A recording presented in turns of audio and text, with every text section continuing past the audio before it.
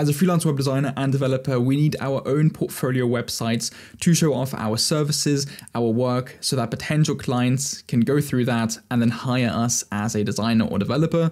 And with that, in this video, I'm going to show you 5 amazing web design portfolios that you can use as inspiration. And stick around for the bonus, as that portfolio is that good or so good that people have actually copied the website, and the owner of the website had to make an additional website showcasing all of the copies that people have made of his portfolio. And let's get straight into the first one. That is by Ilja Van Eck. And the first thing we can see is he is a Webflow developer and digital designer. This is something that I really like because a lot of us, and I've seen a lot of portfolios, we try to sound very elegant or very unique and artsy. And so we would write creating digital experiences, and it sounds nice. However, the customer wants to know exactly what you do, and by not being straight to the point, they're not going to understand what you do, and they'll probably click off and find somebody else who tells them exactly what it is that they do. Anyway, first thing we can do is we can actually change the color, right? So we have greenish, reddish, and a simple white and gray. I'll keep this as I like it. We have a very short about section, right? A nice picture of him. This is something that I do recommend. Have a professional picture of yourself. It can be a headshot, it can be a full body. If you do have the time or the camera to get a very nice picture, or even with an iPhone or Android, it is going to help you in the long term. Then a very quick about me section, creative developer, and then this is what he does. So in most cases, the best structure is to have these services or past case studies and work at the very top. In this case, he has what he does. So his services, Webflow development, another Webflow developer, very nice, digital design, art direction, and interaction design. We can also explore his work immediately there, or we can see some of his case studies right here in this section. Very nice. The only slight downside is this font isn't very readable. It's very creative, it's very unique. People are going to remember his website because of this font, but some people might not be able to read it. And we'll go ahead and click on one of the case studies, this one. And a case study section on your website is very important. Don't just have very nice images and mock-ups like this, but I would also recommend going a bit more in depth into the process and design decisions of the website. And so if the goal of the website was to elevate the brand's digital presence and also attracting new customers, I would actually write that down in the case study section, and then also go into more depth of the issues or problems that the client was facing and how you were able to help them with your services and with your expertise, as that is ultimately what the client wants to figure out. Why should we hire you? Is it because you can just create nice designs, or is it because you actually understand the problems and issues that my company is facing? And can you help us through that? And so after his case study section on his homepage, we then have awards and recognition. If you have any, this is the place where to put it, right? If you have some awards, this is gonna obviously do you very, very well. Also, a very nice effect that we've seen in 2022, I believe in 2023 a lot, is where we have these sections. When you hover over it, you see an image correlated to that element. Client testimonials, something very important. I am not a huge fan of how we set this up. I think it can be nicer if you would actually have the testimonial a bit larger and also already opened when scrolling. But overall, this portfolio has all the elements that you need. He has the services that he offers. He has projects and case studies, and also case study pages, plus of course testimonials. Once you have your first testimonial, put it on your website. Also, if you can get a video testimonial from a client, if they're up for it, that is really going to help build up your social proof, and that is something that you can upload to Instagram, to Facebook, or to LinkedIn and show your potential customers of how well you did on your past project. And also, I do want to mention that we have a newly launched Skool where you get 100% free Go High Level software, which is insane. And you also get all of my automations, so you can completely automate your entire outreach strategy within Go High Level, which you get for free within the group. Or you can start cold calling with a phone number in Go High Level. So you don't need to use your own telephone. You can get a US number and then start calling prospects or leads within the US, the UK, Australia, wherever you want to. We also have sales scripts, onboarding tutorials, outreach strategies, and so much more. And as you can see, I actually made a video very recently of the sales calls and how you do that. So what questions to ask a potential client. And we also have 8 group coaching calls every single month. You get DM access to myself. You can win hundreds of dollars. We are currently selecting a winner that is going to receive $500 by participating in our design challenge. You also get a 24/7 AI appointment booking bot pre-built into the 100% free Go high level software that you get by being part of the community. And the main part of the Skool is I want to teach people on how to get inbound leads. So not just doing outreach, but actively getting people to book calls from your website that you published, that they see on Instagram, LinkedIn, YouTube, and other platforms with some strategies. Link is in the description, and I hope to see you on the next call. Next up, we have Oi Machi. This is a bit of a different style. This is something that I really enjoy. It's a very minimalistic, clean design. It's a duo, but I still categorize this as a freelancing team. And again, we have a hero image of the two people that work in the company and selected work. Again, you either want to have the services that you offer or some past case studies or work at the very top. Also, I know a lot of you do not actually have any clients yet. What I would recommend, something that I mentioned in this video on how to get your first client, is go ahead and create 2 to 3 example designs. This is how I landed my very first client, that you can also see how I did that right there. Create some design examples and put it on your portfolio website. Make sure that you don't just copy somebody else or take somebody else's work and show it or present it as your own. Do not do that. That's going to get you in a lot of trouble. Plus, it's just not morally right. But create your own designs, upload them, and fill out, this selected work section. And of course, we can go into the individual case studies and a very nice hero section with, again, beautiful mockups. If you can spend $20, $30, $50 on 50 or a range of mockups that are professional for your work that you can also upload to Instagram, I would definitely recommend it. I've done that myself, and it really goes a long way into upping your quality of your portfolio. And here we have a brief description of the company. We have the client, the services that he did, and then also a button to view the actual live website. And it just feels really, really professional. So I would always recommend creating an extra case study page.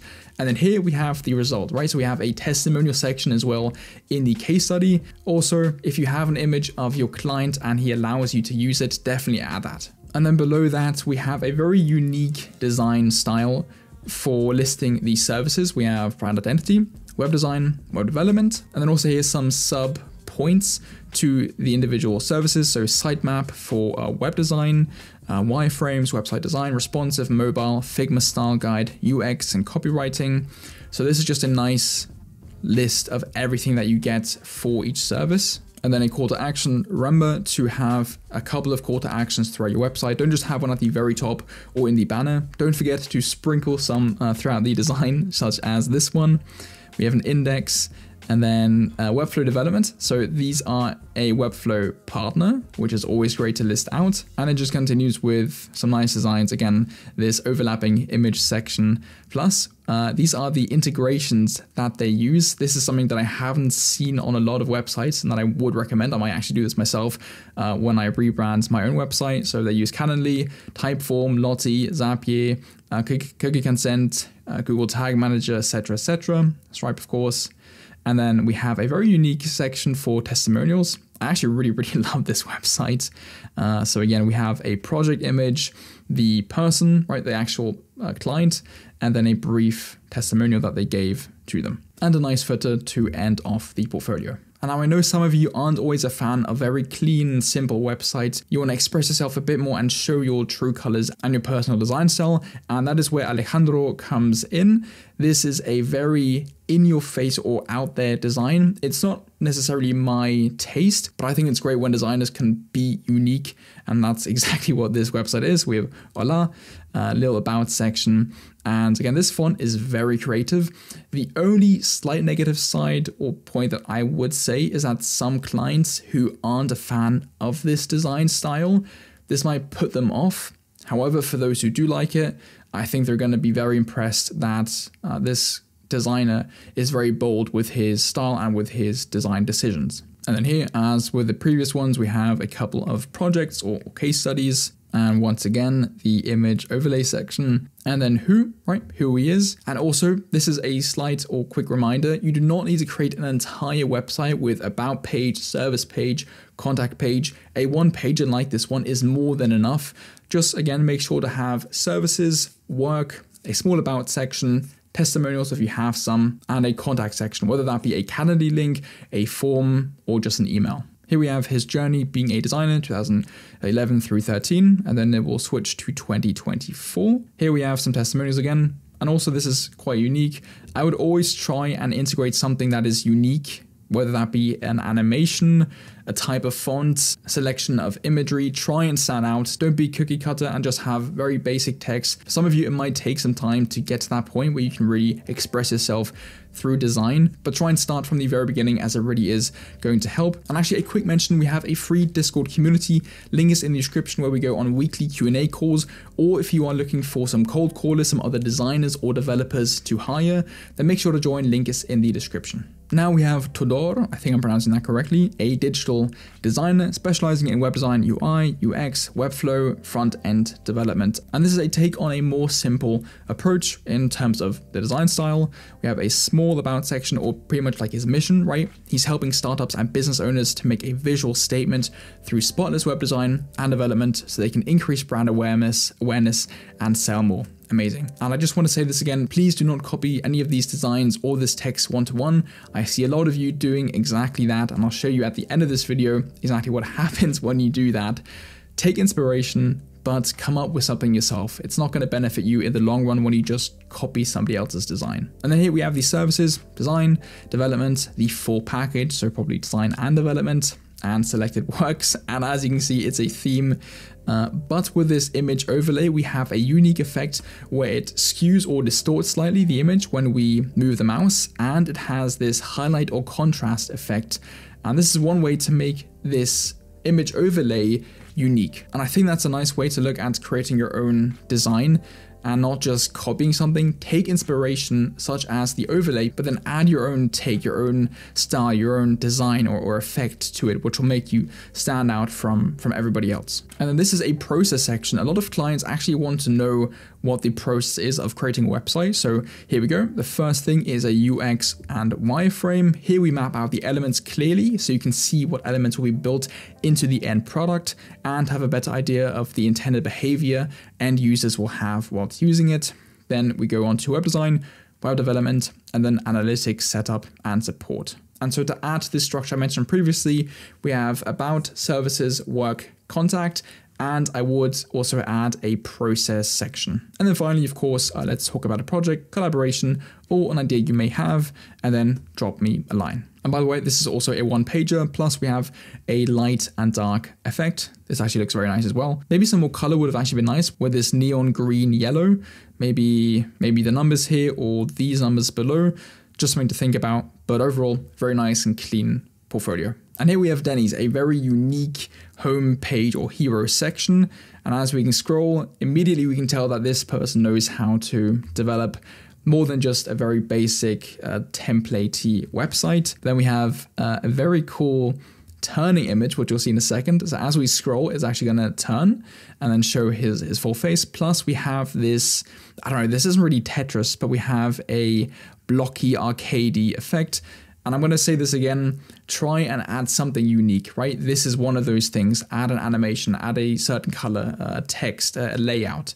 Be different to everybody else. Be different to everybody else who is watching this video, right? I want you to look at all the comments, all the likes, all the views, and look at them at competitors. All of these thousands of people, hopefully, want to create websites for clients. How are you going to stand out? How are you going to be different? How is your website going to attract a customer over somebody else's portfolio? Just something to think about. And then here, a very unique interaction where we can grab these and move around. This is, again, just going to help you build that memorability with your potential client. And so somebody might think, okay, there's this designer and this designer, and then they might remember that this website or you had this very cool interaction, and that might be the only reason why somebody goes with you, hypothetically, right?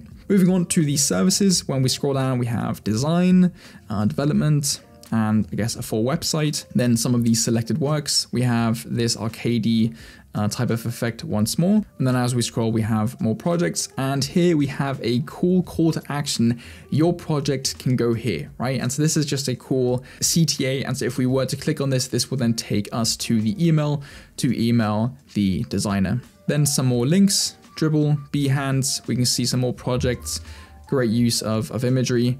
Let's start creating together. One thing I would remember is that 99 or 97% of potential clients, so prospects, do not want to book a call or call you right now.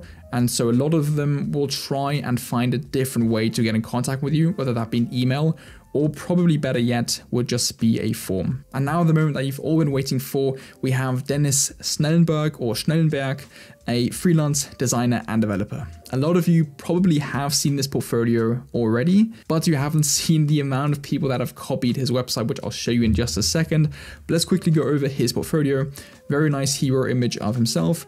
We have again, unique, well, it's not unique anymore, but it was back then, a unique animation with his name. Very blatantly freelance designer and developer, right? People know exactly what it is that he does, located in the Netherlands. And then a nice about section. And then if we go to about me, this will take us to the about page, helping brands thrive in the digital world. And then this is what he can help you with: design, development, the full package, and of course the footer to get in touch with him. And that opens up the contact page, a nice form, or you can contact him by email or actually just give him a call. But let's go back to the home page, and after the about section, we once more have the image overlay effect with some of his recent work. And again, some more recent work. I would always try and have the designs that you've created, or if you don't even have any projects, like I mentioned earlier, create some example designs, 2, 3, 4, 5, upload them to your website and showcase them, as that is what people want to see. I've never had a client not want to see some work, so definitely make sure that you have that. But now let's take a look at the website that he created to showcase all of the websites or all of the people that copied him. It's actually copydennis.com, and look at that, countless people copying, I mean, almost one-to-one copying his design. Now, some of them look a little bit unique, such as this one.